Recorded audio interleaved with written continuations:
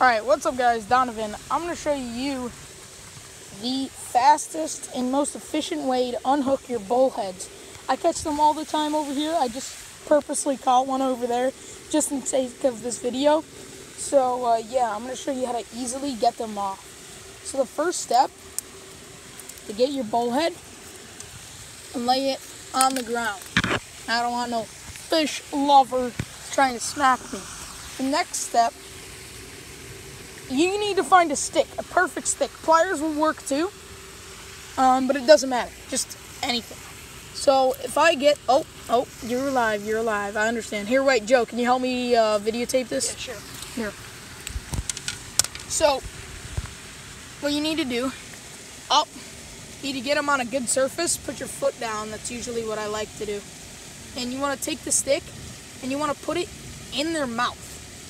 Now trust me, I've done this before, I'm not hurting the fish or anything, but you put it in their mouth, and you want them to swallow it. Oh, don't stomp on it, just gently put your foot on it, just to keep it down. So usually they'll bite onto it? They'll bite onto it. If I can get this one to bite on. Here. You start spinning them. It's a helicopter. Alright, spin him. Oh, there we go. There we go. He came off. Alright, boys. He finally came off. So you take him off, and he's perfect. He's perfect to go. And then we'll if you have gloves, this will be a lot easier. Yeah, it's a lot easier with gloves. And then you just throw him back in the water. There we go. So I'll go fishy. So that's how you fastly take off a bullhead. It's quite nice. See you guys later.